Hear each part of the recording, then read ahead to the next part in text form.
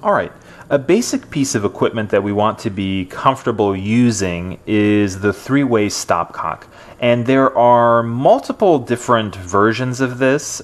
This particular one is such that wherever this component is pointing to is off, and that's kind of why it's written here. And essentially you have two, this particular one, you have two areas where you can plug in syringes, and then one male component here, which you can basically use to plug into something else. So here we can kind of turn, let's say we are going to be using this. We just want to be really, really mindful that we realize that when it's in this orientation and I push, it's going to come out here because this is off. But if I was to push it like this, I wouldn't actually be able to push, again, because it's off here and both of these are open.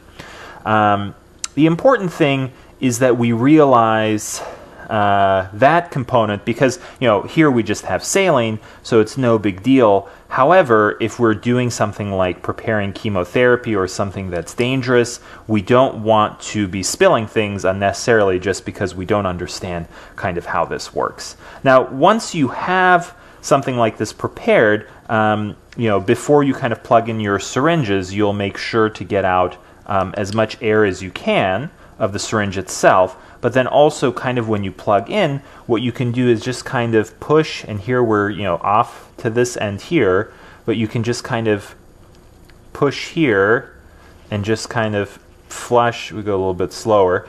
Flush so that you aren't going to introduce any air into your circuit, and there you go. So now we've kind of done it where you can kind of go back and forth here